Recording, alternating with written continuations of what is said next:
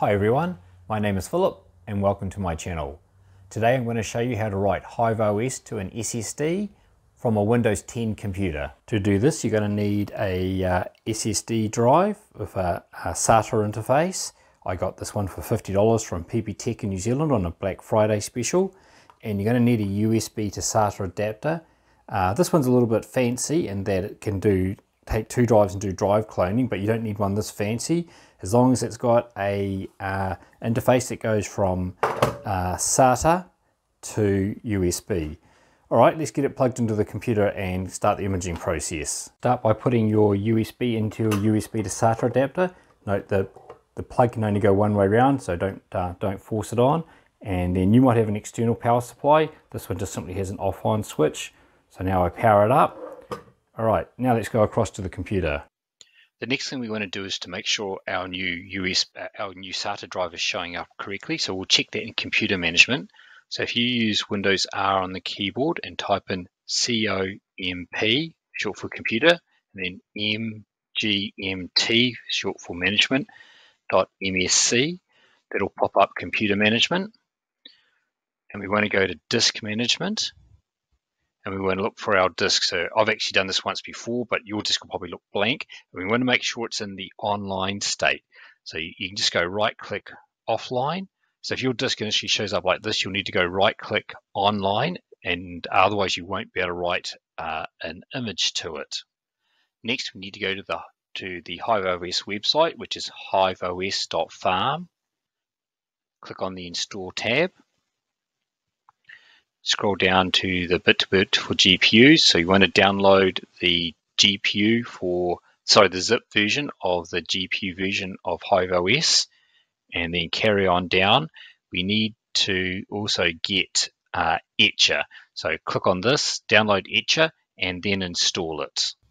Once you've got Balena Etcher installed, start it running and choose the Flash from File option. Choose the HiveOS zip file you downloaded previously. Select the target. Now everything on this disk is going to be wiped, so make sure you don't make any mistakes. If it says it's locked, then that means the drive is online from the previous shot. So we're going to write to that drive. We're going to click on Flash, and then we're going to say yes, I'm sure, because this is going to wipe the disk. And now we acknowledge the prompt. And now we wait till the flashing has finished. Okay, the flashing is just finishing off now.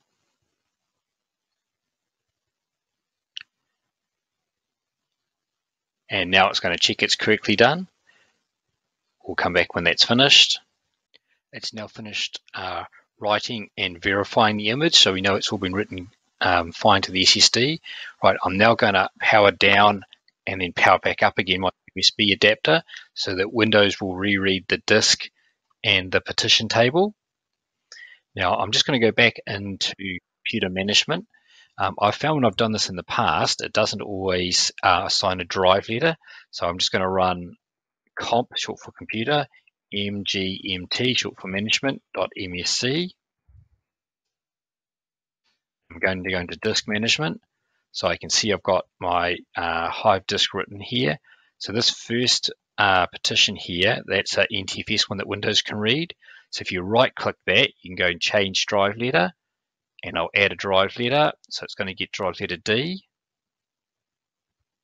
And now I'm going to browse to that disk D.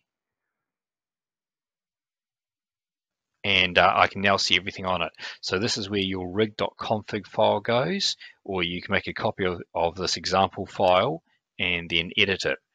Okay, you're now ready to go and start using your new disk on your crypto rig. Thanks for watching. Bye.